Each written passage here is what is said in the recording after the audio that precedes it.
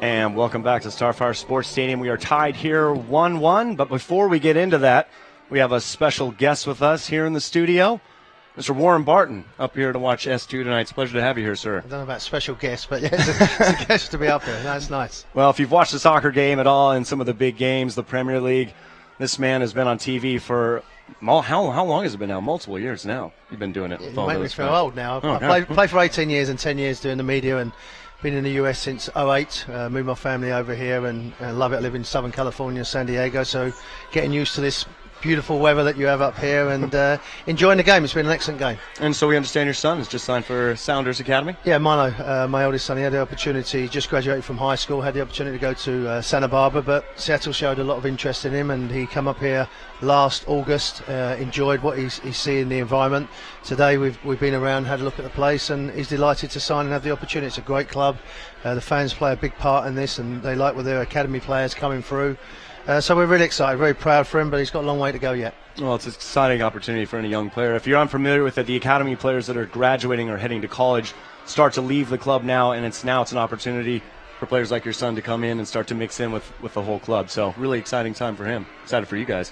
Everything that I didn't have. He's quick and left-footed, so he's probably got a better chance. So, but as I said, it's a great environment. I've been around the club and I understand, and you know what it's like back home, where you have the academy players, the reserve team players, the S2 and the first team, all in that environment, and I think the club's done that very, very well. So growing up, just like I did when you went through kind of the academy YTS system, pushing through the reserves and up to the first team, the Sounders kind of putting in kind of a similar type of structure. Maybe talk a little bit about your experience across the country, different academies, different systems being put in place to allow that kind of those young players to push through. Yeah, well, I moved here in 2008, as I said, and I had the opportunity to go to the LA Galaxy, and at that time it was 16s and 18s. There was no 14s, no 12s, no academy coming through, no links with other clubs or clubs in that area. So the development that's shown in the last probably 6 to 8 years has been phenomenal, with the academy players that you have, the affinity they have with local clubs.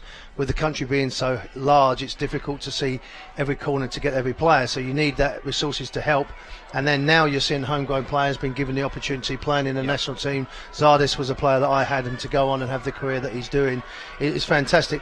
I do agree with the college, it could be a longer season. I think maybe when you go into spring it could be more competitive, but it's definitely going in the right direction. We go back to the old days in Europe where you go from 6, 7, 8, and it's getting there. And I think what we've seen in the growth in recent years has been great.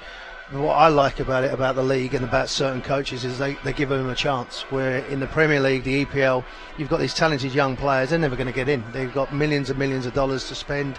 They'd rather go and spend that on a foreign player than giving a kid a chance. And I think that's what really appealed to me as an ex-player and as a parent, for someone like Milo to have the opportunity. If he does well, I can hear that he'll be given a chance, and that's all you can do as a player. Yeah, and talking about Premier League, EPL, kind of a couple of weeks away from the start of the season, should be a fascinating season. Maybe give us a quick snapshot in the last minute about what you think the EPL season is going to.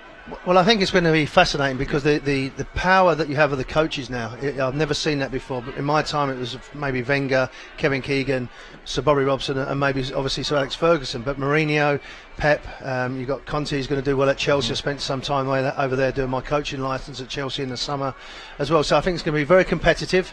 There's going to be some unhappy people. I think Chelsea maybe not being in the Champions League will give them a bonus. But the money that's in the game now is quite phenomenal, and it's going to be so competitive, and unfortunately for some teams they're going to drop out of it. But I do fancy Manchester City with Pep, the way he goes about his business. I watched him a little bit when he was working, very intense about how he works, but very clear in his instructions, and I think as a player you can take that on board. That's great. And obviously all eyes will be on that town of Manchester when those two meet together. And also Milo City. When he comes along here as well, of course, because we didn't mention Newcastle.